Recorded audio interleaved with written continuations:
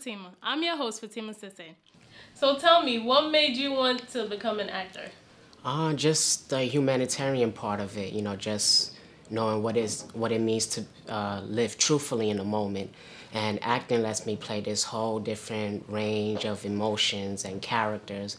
And I get to portray people in situations like this. People walk around with their daily life, putting a mask on, and not often do we feel their pain or their struggle, what they're going through, and to be able to portray it and live in their shoes and live their life, I get to bring these characters to life. Stay tuned, viewers. Next, we have brand new music from Christian rapper Zelos. Zelos is a praise and worship leader at the Winners Chapel International in New York and the CEO of the indie record company Most High Entertainment Records. The song is called Be God. Hope you enjoy.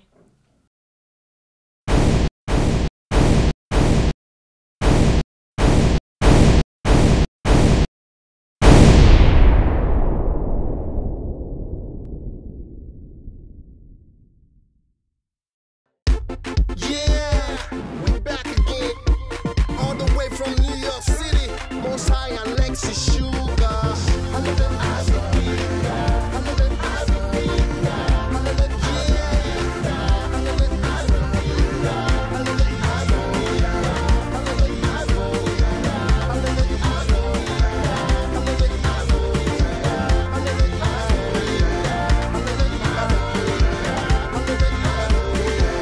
love it, I love it. This is the size of my God, oh. I big God, oh. Hey, I big God. This is the size of my God, oh. I big God, oh. Now so my God, here go. This is the size of my God, oh. I big God, oh. Hey, I big God. This is the size of my God, oh. I big God, oh. My God is too much, yeah. There's no word big enough to say to glorify the greatest name. When every other out is shame, I still proclaim the highest name. Yes, you're my king, the mighty God, my hiding place. You are the great I am. What can I say but praise your name? Baba, nobody there like you. You're bigger than the ocean. You're wider than the sea. Yeah. You're deeper than the valleys. You're taller than trees. The sea is the size of my God, oh. I big God, oh. Hey, I big God. The sea is the size of my God, eh. I big God. You're Alpha and Omega, beginning and the end. This is the size of my God, oh. My baby God. Oh. Welcome back, viewers. Hope you enjoyed that one. I know I did. It's so good to see my fellow young people dancing and praising God in times like these. It's now time for our issues, views, and review segment where I bring you updates on issues affecting Africans in the diaspora.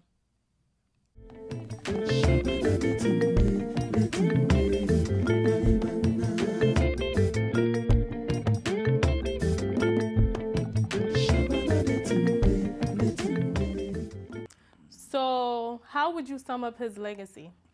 Well, I think his legacy is we need to appeal to people of goodwill across the racial lines to come together. That's an important thing. We need to try to stop violence against others. To stop the violence in our communities and to respect each other. I think that's another one of his points. We need, if we're going to make change, we need to create alliances. We can't do it all by ourselves.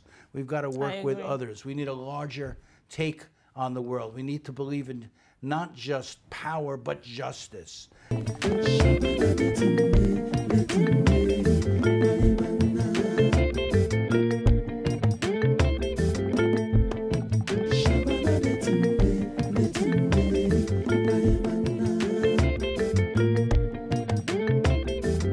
In Africa, what country in Africa is what? Leading producer, produces oil the most. Africa? My question today is, America secured a land in Liberia to grow a major cash crop, which boosted the Industrial Revolution. Which cash crop was it? Was it drugs? Some kind of drugs? Let's take a look at Panla's Taste of Africa event series, where Africans in the diaspora meet to mingle, explore African cuisine, and just unwind. Enjoy.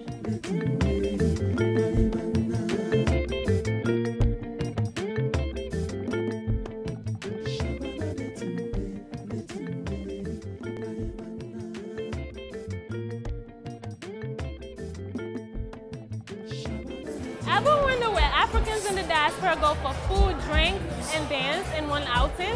Here in New York City, they go to Panla's, a Taste of Africa event series.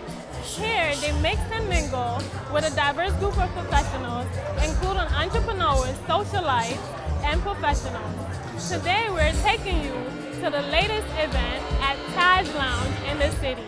Here's what the attendees had to say. I'm from Cameroon. Okay, is this your first Taste of Africa event? No, I've been to maybe 10 by now. Wow. So how was the one last year? All of them have been great. I went to one actually this year as well. I came to support the Panla event. It's a festival, it's two-pronged. It's a festival and it's a mixer. So we come for a food festival where we try some African food and then also mix and network with people within the New York area. The food is always good. I always come for the moi moi. That's all I eat. I don't care about anything else but moi moi. It's a mixture of an American dish and Nigerian dish. So this is sea bass and this is moi moi with plantains. It's so good. Why do you like it? Because it's so soft and it tastes like heaven. It's grounded beans with mixed flavors and then it's cooked and hardened for taste. And then plantains, obviously. Fried plantains is a traditional Caribbean Nigerian dish that you use to compensate the food. What brings you to the event every year?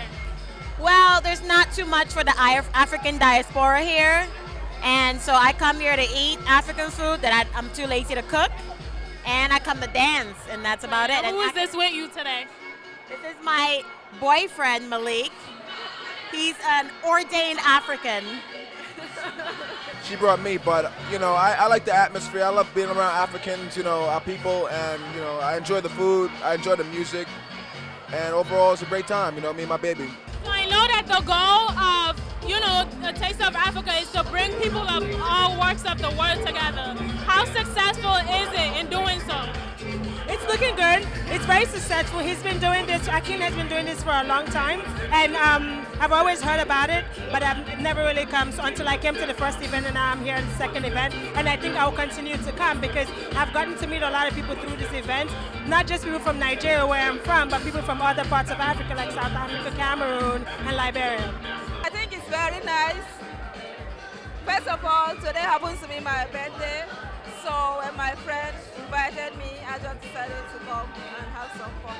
I think events like this are really great, and it's also good to support ourselves. We get to meet a lot of people at events like this, so it's always good. So keep it coming.